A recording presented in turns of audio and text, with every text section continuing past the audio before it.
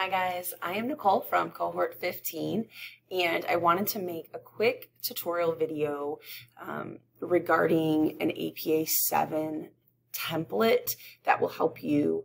According to Dr. Nix, I think he said 51% of our cohort was turning in papers without any headings.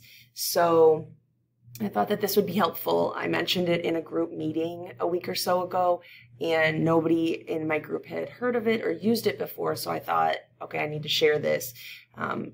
Disclaimer though, this doesn't replace reading the APA manual because I'm not saying it's perfect, but it's a really good place to start, especially if you have no clue about APA 7 or headers. I know a while ago I couldn't wrap my head around level 1, level 2 headers, what the difference was, what they looked like, until I started using this regularly. So I think it's really helpful, and I just wanted to share what I do, what my system is when I have to turn in a paper, so that if you need a place to start, this can hopefully be it for you. So what I do is I go to Google Drive, and I'm going to click New, and then I'm going to hover over this arrow. So instead of clicking on Google Docs where it would just open a blank document, I'm going to hover over the Google Docs button, and then I'll hit From a Template. When I do that, all these suggestions of templates are going to come up. You'll see that I use this quite frequently, so this is my first suggested. Notice it says Report APA 7, not 6 like over here. This one is 7. For you, it won't be up here initially, so you'll have to scroll down and find it, but then after that, it should be up towards the top. So what I'll do is I'll click on this template, and then it's going to open like this. And what's really nice is so many things are already set for you. So your formatting, your page numbers are set. If you wanted to keep your running head, it's up here.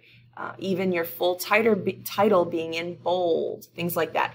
And then what I'll do is I'll take out unnecessary things, like if the author note is unnecessary because most of our papers are just academic papers, then I would just delete that. Then you'll scroll down, you'll see there's an abstract section. So I know a lot of our assignments don't have that, so typically I delete that. I'll go down, and here's where I'll start. You'll see full title of your paper. So that's going to be your first of usually 2 level 1 headings. So you're going to repeat the full title of your paper. And again, the formatting is set, so it should already be centered. It should already be in bold. That's your level 1 heading. Now, side note to show you why I don't think that this is perfect, and my disclaimer was to still use the manual, is what you see here on the screen is where it says method level heading level 1, and then here participants heading level 2. What this is an orphan header where there's no text underneath it, and to my knowledge that should never occur. So this is just a little snafu, but for the most part, having the individual heading levels already formatted, so like you'll see a level heading 3 right here is already italicized.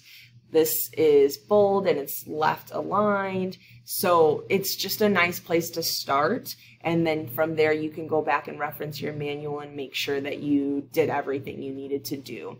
If you scroll down, again, here's just some more headings. It tells you like heading level 5 is also in line. So there's little hints embedded into the template to remind you what you're supposed to do. There's situations like if you were doing results with outcomes and a discussion.